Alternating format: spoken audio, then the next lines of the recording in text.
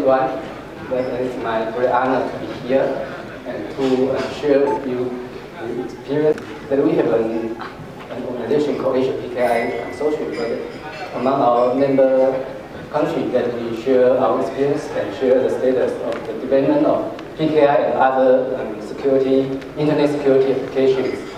So here I just summarized some of our experience here. And so first of all, I work in some kind of background about PKIC, and then the background of the development of an e-authentication and the e-identification technology recently. And after that, I will have some kind of a show introduction of the status current. I list some countries that we think that maybe can take a reference in the recent 20 or 10 years. They have very good PKI applications. And in the recent year, I think that as we just talked in this conference, that PKI also has many challenges because there are new technology, new development of the internet society. So I just share some new trends I learned, and then we can just think together what to go forward for the PKI, for the development of PKI. And first of all, this is the background of Asia PKI Consortium. That Asia PKI Consortium actually is formed maybe in 2001, very long ago. And in 2007, then we have an Asia PKI Consortium transfer from, before that, the organization was called the Asia PKI Forum. And in 2007, we just transferred to Asia PKI Consortium. And the goal of this organization is to promote the development of PKI among Asian countries. And right now we have 9 principal member countries and also many enterprise members in our organization. In the past 10 years, the Asia PKI Consortium have some kind of achievements. Here I list some of our major output or major achievements in recent years. The first one is about policy and technology. We have an Asia PKI interoperability guideline, and we also have some kind of legal survey of the legal status of PKI among many countries. And we also have some mutual recognition among countries that in Greater China and also in Asia, between Asia members. And we also work with members to realize some cross-border applications, such as cross-border trading and financial applications. And in the right side, we also have some promotion and awareness activities. For example, we have an Asia PKI case study. We survey all the member countries. What is the best practice of PKI? And we also have a book for Asia PKI company list. We list all the solution provided among Asia countries. And we also have some contests or awards that we recognize the best practice among member countries and give them prize and some kind of honors. And we also have some kind of market survey among Asian countries. And we also work with other global organizations such as PKIA, ACT, EPSCA, and also FIDO. So back to the PKI technology. What it's all about? I think that it's all about 3 major goals. The first one is e-authentication, and the second one is e-identification, and the next one is e-signature.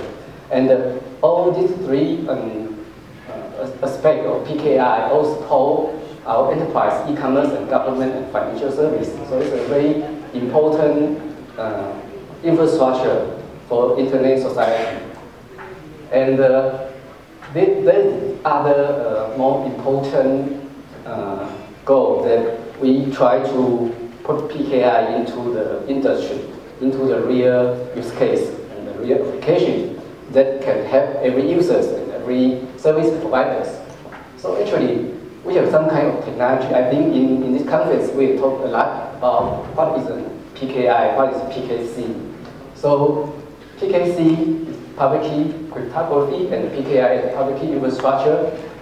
And it's already a very mature technology, more than 20 years. But in the industry, we are also very focused on how to put such kind of technology into the real application. So if we look into the ecosystem, we have the user and we also have the identity provider and service provider and also certificate authority. And in the right hand, for user, we have many new interface. So the first one is the password, is the most traditional methodology that what we know, password or some kind we know. The second one is token, software token or hardware token is something we have. And the last one is biometrics. That's what we are. So for user, they must face many different technology or different tokens. And so the problem is that what is the best practice for user to be able to use the digital authentication, identification, or digital signature in a very convenient way. So I think this is the most important point, the user experience in the new internet era. So if we look more detail in what PKI can do, I think that PKI is most important for the application of digital signature. Why? Because in most Asian countries, we all have a digital signature legislation. Let's say that for digital signature to be compliant to legal regulation, they must use PKI. So in many Asian countries, at least for members of Asia PKI Consortium, we also have similar digital signature legislation starting from year 2000. So it's already a very mature legal framework in every country. So that's why PKI is still very important right now, because we have a legal foundation. And based on the legal foundation, that many countries also have some kind of a national PKI system. For example, in Korea has two national PKI systems. One is NPKI, one is GPKI. In China, many provinces or many application service providers, they already have their PKI system. And for India, as we know, that the CCA is also a very good national PKI infrastructure. And in Taiwan, we have government PKI, financial PKI. Also in Thailand, we have NRCA that was organized by ETDA. That is also a national PKI infrastructure. And also in Hong Kong and Macau. In Hong Kong and Macau, the PKI was hosted by their post office. So they also have a very good PKI infrastructure. And also in Japan, the government also has JPKI infrastructure. And so we have a legal foundation, and we also have a national PKI infrastructure. And based on that infrastructure, there are some countries, starting from 20 years ago, starting to think about what is the most important applications for PKI. Of course, one of the most important is government application. But in the other way, for the private sector, the most important PKI application, we think that maybe is financial transactions. Because for financial transactions, it's security is very important, and how to identify the user is also very important. So in some countries, they also mandatory PKI in their financial applications. For example, for Korea already mandatory PKI in their financial transaction more than 10 years. But since 2014, the government reviewed the regulation for a financial transaction, and then they decided they didn't mandatory PKI in their financial transaction anymore. So right now in Korea, they encourage the service provider to use some advanced technology in their financial transactions. But right now, Korea is also very PKI still support many financial services. And in China, that starting from this year, the government also put some regulation to say that for some transaction above some certain amount, you have to use PKI starting from this year. And in India also have similar regulation, I think. Also in Taiwan, in Taiwan there are two financial transaction mandatory PKI. The first one is stock trading. So online stock trading in Taiwan must use PKI. And the other one, similar with Korea, and also similar with China, India. If the financial transaction is above some certain amount, that must use PKI. So for financial transaction, in some countries also have some kind of regulation for PKI. And there are also many other service or applications that use PKI in Asia countries. For example, in many countries we have a national EID infrastructure. So in many countries, the national EID infrastructure also use PKI as their foundation technology. For example, in Taiwan, that we have a citizen, we have the IC card for every citizen, and such kind of IC card also use PKI certificate. And also in many countries that they have utilized PKI in their national ID system. Yeah, very good job to support the government and support the private sector, service in private sector to provide a very secure transaction infrastructure, especially for digital signature. But I think starting from maybe 5 to 10 years ago, the whole ICT system has changing a lot. So the first one is mobile. That the internet platform transfer from a PC to a mobile ecosystem. So in the mobile ecosystem, as I just say that the user experience is very important. So how to use PKI in mobile device is a very convenient way. It's a challenge for PKI. And I think that in recent years, in Asia PKI members, we are also discussing how to enable PKI in a very convenient mobile platform. But right now, I think it's still a very big challenge. And besides that, the mobile device, the platform for the mobile device was dominated by some big internet companies such as Google, Apple, and I think in the Western world, the big internet service company, they, as I know, that they didn't put too much attention to PKI. So right now, how to use PKI in such kind of mobile device platform, I think it's still big change. So based on such kind of difficulty, that there are many internet service companies, they develop their own e-identification, e-authentication technology, and in the recent year, I think the most popular is the biometrics.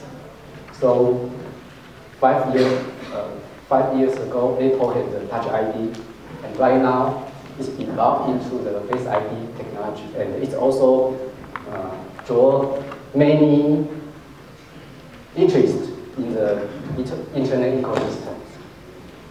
So the challenge is that what is the relation between PKI and mobile device and also with the biometrics.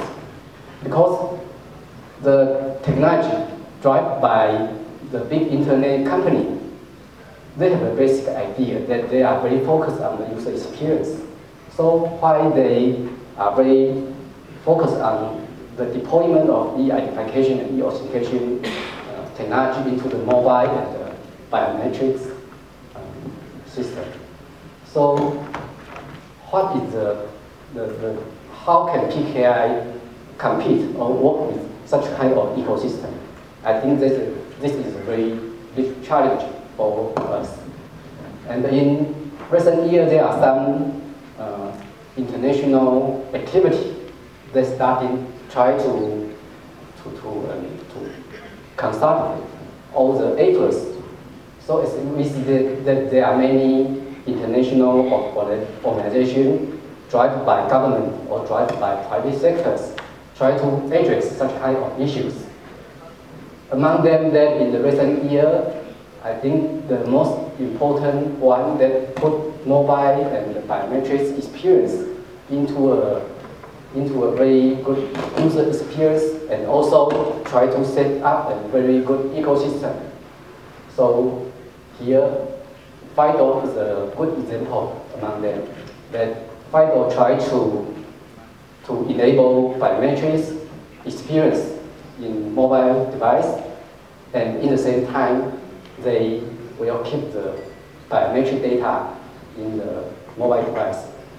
So right now, starting from 2012, they try to, there are some internet service company, Google, PayPal, and Lenovo, they try to form such kind of alliance. And right now, they claim that they already have 3 million users worldwide that using FIDO technology as their e-identification, e-authentication users. So that is a very important message that we have to take care, that FIDO also use PKC, public key cryptography technology, and the biometric technology. And what the relationship between FIDO and PKI. And beyond FIDO, there are also many other international organizations, such as NIST, W3C, OpenID, and in Europe with the EID. Actually, Europe is some kind of similar to Asia country. Europe also has some kind of digital signature regulation that also mentioned about PKI. But in the same time, for example, in the EIDAS framework, they also support other mechanisms as their trust service. So what is the future of PKI? What is the position of PKI in the new internet or mobile internet ecosystem? That's what we have to take care about. So here is the survey among Asia countries. What we have done. That here I just take some countries example that I just mentioned that for Korea, also a very good example of how PKI can be used in financial service and also in many e-commerce services. In Korea, that starting from maybe 3 years ago, as I said, that the government just revised the regulation that PKI is no longer mandatory in the financial service. And in the same time, the FIDO technology also entered the Korean market and supported by many Korea device manufacturing and also many financial institutes. But PKI is still very important in Korea. So Korea, the KISA is in charge of the e-identification and e-authentication framework in Korea. They just start to set up the K-FIDO guideline, which try to put PKI and FIDO together and to leverage the advantage of PKI, and in the same time can also use FIDO technology to provide a total solution to support a very good user experience. So that's one example. And this year, Korea also try to set up the G-FIDO and try to put the FIDO guideline into the government. So that's for Korea. And the second one in Taiwan, that as I just mentioned, that is the most important PKI application in Taiwan's financial sector. That is right now there are still some financial transaction mandated PKI. In the same time, the Taiwan Certificate Authority or Taiwan Financial Service Provider also very take a lot of focus on the biometrics.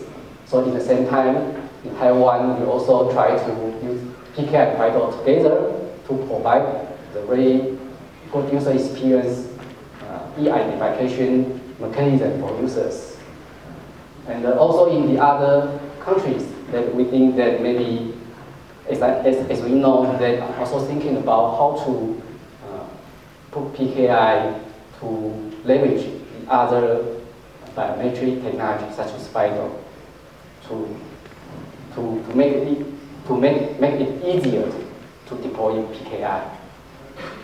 So, as I just mentioned that for PKI, we have very comprehensive framework. We have the CA, and in some time we also have the RA, Registration Authority, and in some time we also have some kind of validation authority, and we have the user, and we also have the relying party. So it's a triangle that is involved. Most of the identification and authentication should be involved by a third party, is the certificate authority. That's for PKI. But for FIDO, they try to leverage the biometric technology. And in the same time, they are very focused on the end-to-end methodology. That it says that every transaction data should only be owned by end user and also between relying party. They don't want some third party to be able to play some roles in the transaction, in the flow of identification. So basically, there are some similarities that both FIDO and PKI all use PKC, public key cryptography, but there are some differences between PKI and FIDO. For PKI, it's a triangle, and for FIDO, it's an end-to-end methodology.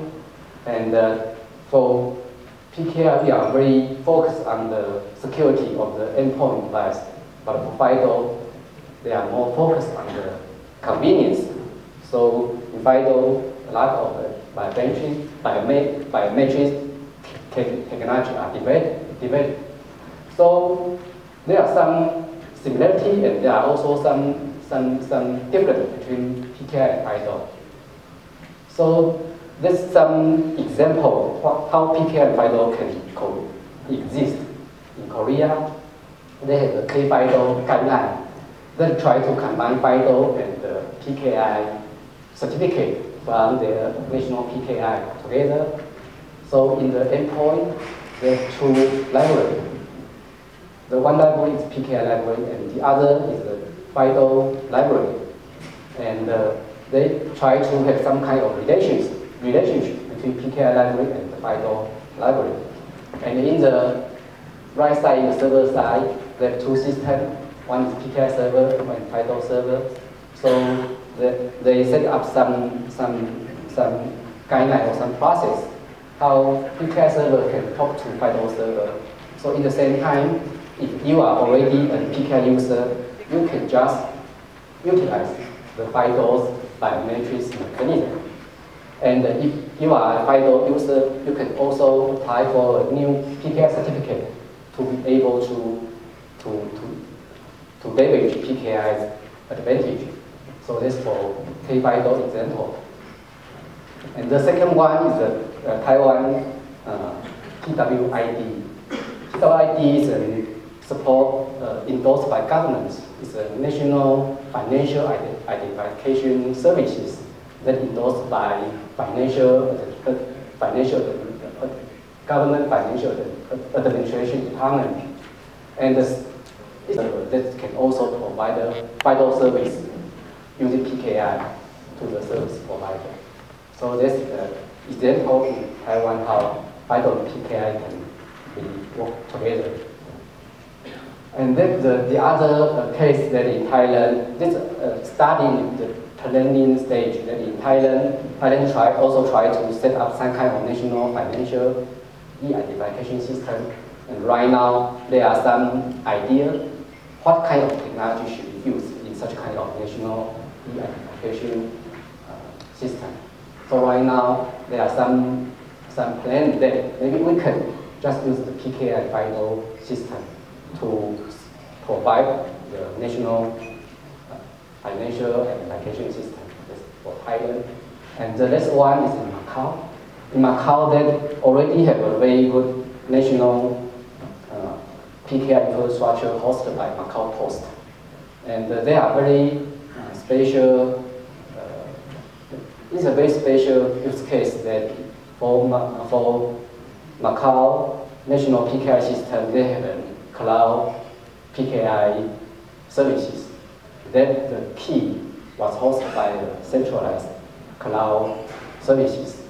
So it's called the e-sign cloud system. And so right now, the Macau e-sign cloud system is also thinking about how to use FIDO in the endpoint to be able to let users can access to the key in the cloud, very convenient. So that right now, we have some kind of basic idea how this can be realized in the cloud-based PKI system to take the advantage of FIDO. So this is the other example that maybe in India, we can also leverage the national PKI with the FIDO system. So right now in the Asia PKI consortium, we also have a task force work with FIDO to study, to try all the possibility and to support all member countries how PKI and FIDO can be deployed in their real applications. So based on our survey from member countries, that we start to provide some recommendation or provide some suggestions to APKIC member and also to FIDO. So right now we have a joint task force between APKIC and FIDO. And maybe in next year, early next year, we will have a white paper for recommendation how PKI and FIDO can work together. And we try to set up some process to provide the members of FIDO and HPKI consortium can reference such kind of situation. So the best idea is that actually we think that FIDO and PKI are complement to each other. That for PKI we have a third party called certificate authority, but for FIDO it's a end-to-end model. So, but in FIDO they also have a model called federation model. Let's say that there may be a third-party federation between the identity providers. So we just suggest that a certificate authority can be third-party identifier provider to do the federation.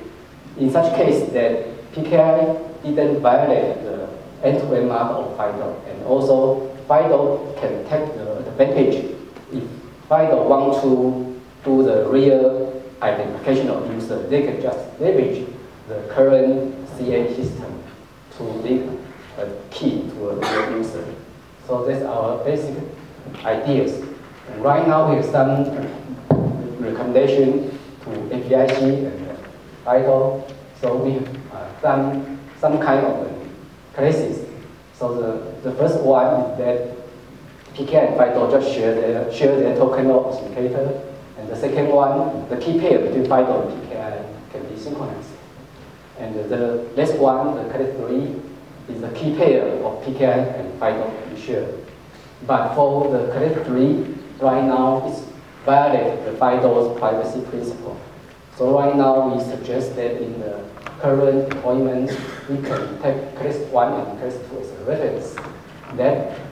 Actually, as we learned from the example from Korea and Taiwan, that the Collective 1 and Collective 2 can already be implemented by extension of current FIDO protocol and to combine with the current PKI standards. So it's feasible and it's also can be deployment right now. And for Collective 3, that we try to use the same key pair between PKI and FIDO. Right now, we need some further discussion in FIDO and also in members of APIC. So that's my short conclusion that in the current internet society or mobile internet ecosystem, that we think that collaboration between countries or collaboration between international organizations is very important because there is no single technology or single mechanism can satisfy all the applications. And actually, because we are from the PKI consortium, so from the viewpoint of PKI industry, we think that PKI has some kind of fundamental advantage that we have legal foundation. We also have some national deployments. So that's our current strength of PKI industry. But we think that we will face many challenges in the new mobile internet ecosystem. So we think that we have to collaborate with other countries and also between international organizations. So as I just said, the collaboration between APIC and FIDO, I think is a very good starting point. And the second one, that currently we think that the platform, for example, in the desktop, if we think that the operating system is a platform and also the web browser is a platform, and in the mobile device, Apple, iOS, and Android is also the platform. Right now, we think that many current platform is not PKI friendly. For example, right now, there are many browser vendors try to discard the extensions.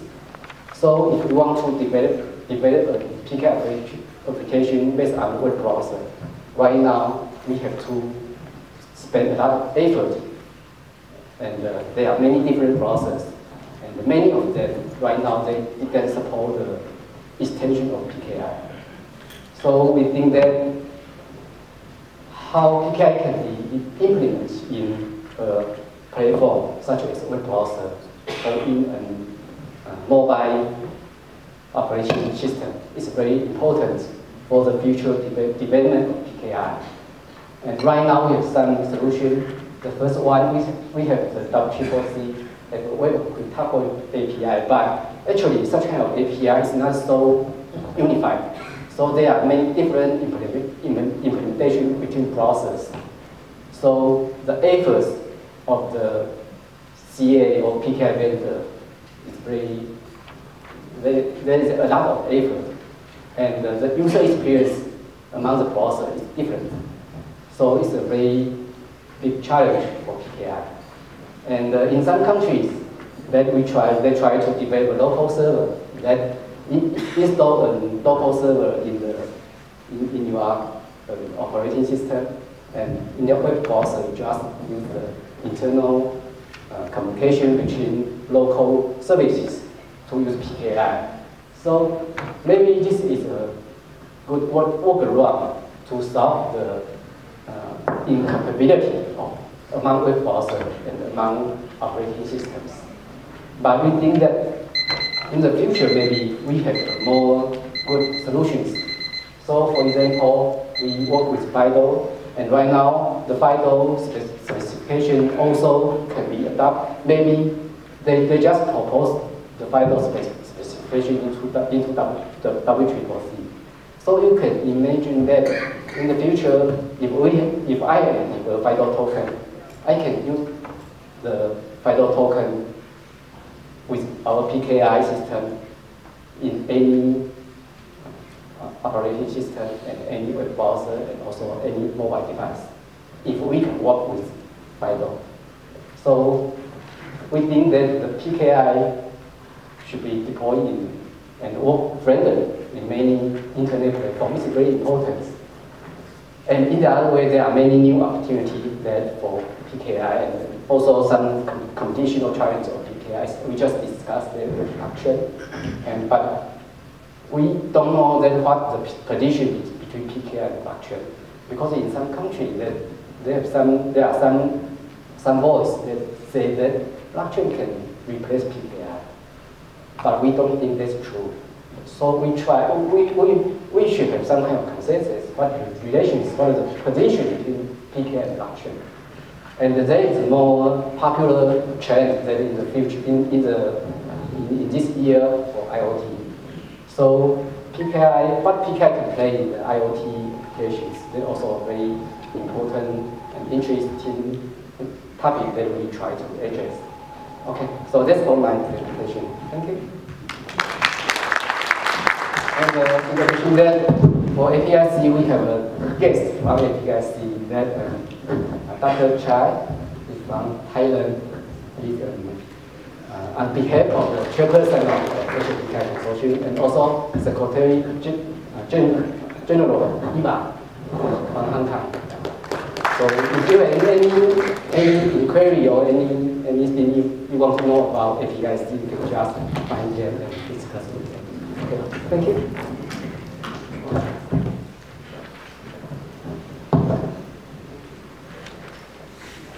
Yes. What is the current status? My name is Ashutosh. What is the current status of FIDO in your country or in Asian PKI forum which you are talking about? So whether it is going to be, status I can see there, but whether it is really getting into the end user's hand and support FIDO, the internet services, but FIDO try to engage with the financial service or engage with the government service, they have to take PKI into consideration. Yeah, so I just mentioned that because PKI, especially in Asia countries and in Europe, is a very good infrastructure to support government service and financial service. But right now, FIDO, they didn't have too much real application for government service and financial service. So I think that if we can work together, then maybe we have better solutions for government service and financial services. Thank you.